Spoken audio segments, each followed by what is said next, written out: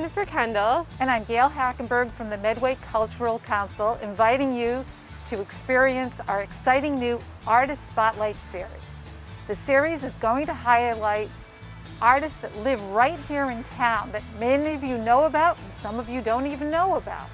So we're inviting you to watch these episodes on a monthly basis and find out more about the artists that are right here, right underneath your own eyes.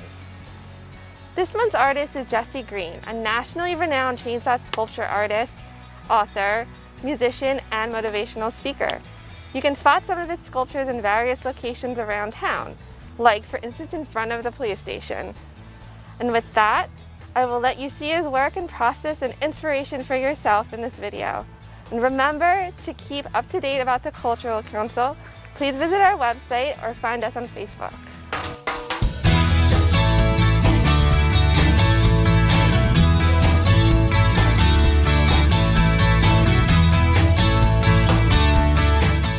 So I am the Machine Jesse Green, and I'm a master chainsaw sculptor, motivational speaker, musician, and writer. I live down on Village Street in Medway. You can't miss my house. It's the one with the bare mailbox. And I love being in Medway. I was always a cartoonist. It was cartoons, cartoons, cartoons my whole life. Everybody said you should be an artist when you grow up. When I went to college, I went in as an illustration major and got about a year in and said, you know what, I want to do more. I want to build, I want to make. I was really inspired by the toy soldiers in Framingham at Shoppers World. Anybody who's been around this area remembers those, and they're still dotted around. So I changed my major to sculpture. Another year or so later, I happened to pass by a log one day driving down the road. I had a van, so I said, I'm grabbing that. It was the messiest, sappiest decision of my life, but I then went and bought my first chainsaw. I had never used a chainsaw before ever, and just sort of went for it. And I knew that that's what I had to do, was just to make big things. But it was love at first cut, and it was all, from there it just kind of, it went. I've done sculptures for rock stars, cities, the military, universities, networks, professional sports teams, Fortune 500 companies, things that people would someday point to and be like, or give directions, using my art as a point of direction, and wanting to have their picture taken next to it. And just the fact that it makes you smile, I've been very lucky.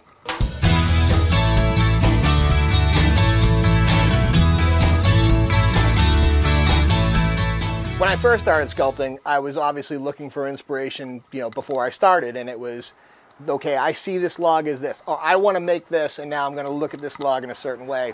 Yeah, because all I see is a blank canvas when I look at a log. And then once you tell me what you want me to see, I'll go into deep thought on it, and I'll see that.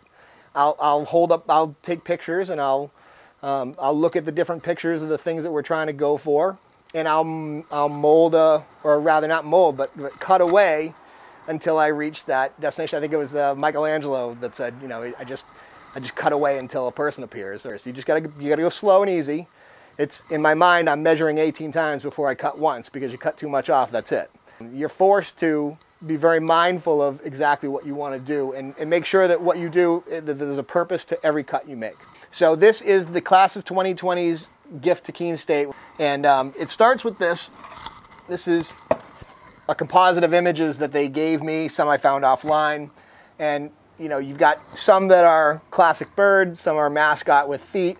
I kind of combine the two, as I often do, to get the perfect thing, because it doesn't need feet, but I like the talons, and it's got the wings, and so it starts with a log, and I start with the biggest chainsaw and work my way down. People are often surprised, I think, to find out how little chainsawing it actually takes, because I'm so measured in each cut. I try to work my way down to the electric tools, the little detail tools, as fast as I can, so that I'm not having to worry about, oh God, I cut that off, or I cut too much. And when it's your whole reputation on the line, you want to make sure that you do everything right.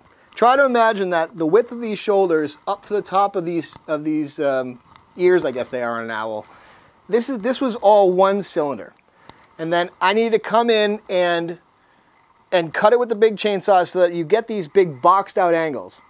And then what you end up with is a very boxy, squared off shape where I try to make everything match up, and then I can go in with the smaller tools and round. smaller chainsaws, little electric things, and to try to just round and round and round, little by little by little, until you get what you're looking for. And I'd say the thing that I'm the most proud of on the whole thing is, it is the paint job on the whole. That's always the thing that because I have the most extensive finishing process in all of chainsaw sculpture. I defy you to find another chainsaw sculptor anywhere in the world who will obsess over the paint and the size of the brushes as much as I will. So that to me is like become my calling card. And when I'm able to do stuff like this and stuff like this, that's something I can really stand behind and be proud of, I think. You can see my work pretty much just driving down the street almost anywhere around here, and it's spread all over the country. What's next? Well, I'm really, really, really focused right now on my motivational talk and my forthcoming trilogy book series, Chainsaws, Cheeseburgers, and Rock and Roll. I do think that everybody has the desire to be an artist in them. And a lot of people don't even realize it. But everybody has a release in art in some way, shape, or form. Whether it's singing in your car on your way to work or singing in the shower, whether it's taking a photo, taking a little extra care with how you frame your iPhone photo, it just helps you to escape from reality or to help explain reality. We only know about the human experience and the beginning of time because of art. We only know about history because of art, because of paintings and because of writings, and it is the artist's duty to shed light on history.